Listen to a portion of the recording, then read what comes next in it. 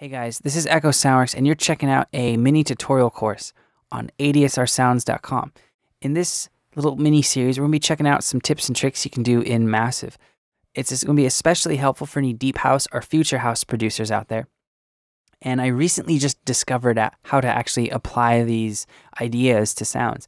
So long story short, I was making a new sound set, Future Deep House, and I wanted to create a way that I could do chord stacks in Massive that weren't just triads.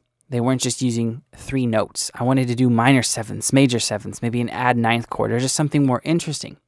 So the goal is to be able to play one note on the keyboard and actually have that one note sound like a chord, whether it's a triad, major or minor, or a 7th chord.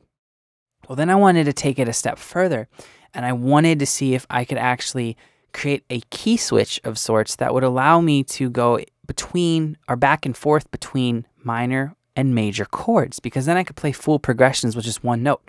So this is really helpful to get a cool kind of sound that's, I guess, stereotypical in deep house, future house genres. And it's also going to be really helpful for anyone who's new and maybe they're not very good on the keyboard. They don't have their chops up to speed, or even they're feeling uncomfortable programming advanced chords because the music theory knowledge isn't there. This will help you because it's actually really easy to do.